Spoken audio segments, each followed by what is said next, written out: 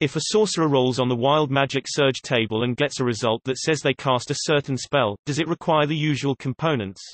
Several effects from the Wild Magic Sorcerer's Wild Magic Surge table (PHB, p. 104) tell you, the sorcerer, to cast a spell as the result. For example, you cast Fireball as a third-level spell centered on yourself.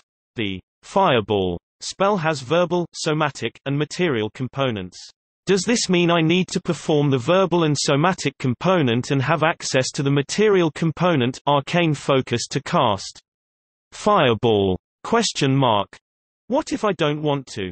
Is it automatic? Can I remove my component pouch, arcane focus, and only cast material-less spells to avoid the possibility of accidentally casting Fireball on myself?